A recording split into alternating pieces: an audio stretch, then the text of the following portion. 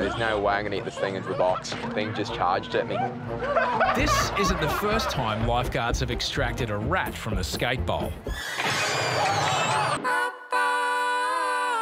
We've just got a phone call and yeah, there's a rat up in the bowl, so might throw on some gloves and do a bit of a Steve Irwin up there.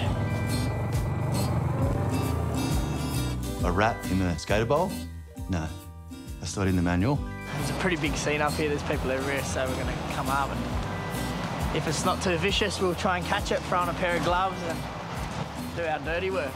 You can't believe the cops are here dealing with it. Yeah, it's a bit different, saving a rat than a human. It's most probably going to be harder.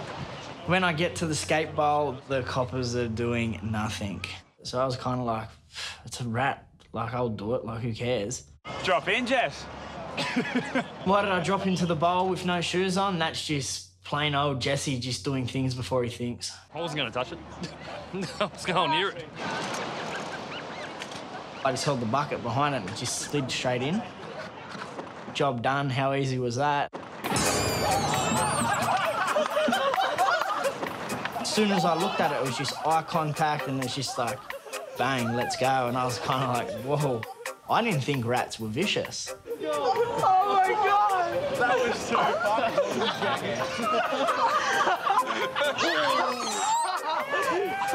What's the dance, man? I'll go myself. Definitely, I knew it wasn't my jacket. As if I'd use my jacket to put on a rat. Fully jumped on my face.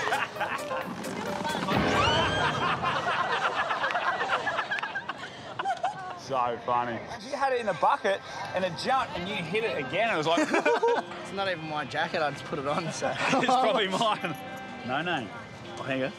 Chris Chapman. It's Chapman. The Lifeguards Operations Manual is a very important book, but I definitely don't think there's anything about catching rats out of a bowl at the skate park.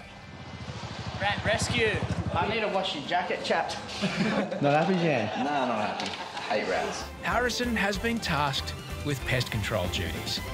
So I was just on the promenade and a couple of the young skater kids came down saying there was a rat in the skate bowl. This isn't the first time lifeguards have extracted a rat from the skate bowl. When Jesse attempted to catch an unwelcome visitor, the rat turned the tables on him.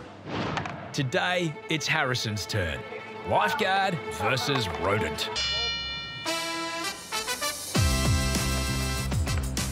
I jumped in thinking I was 6 foot tall and bulletproof.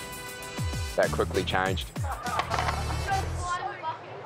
The thing just charged at me. How am I going to get this now? You know, I'm eating humble pie, got my tail between my legs, and I'm just thinking, there's no way I'm going to get this thing into the box. Sorry, I know.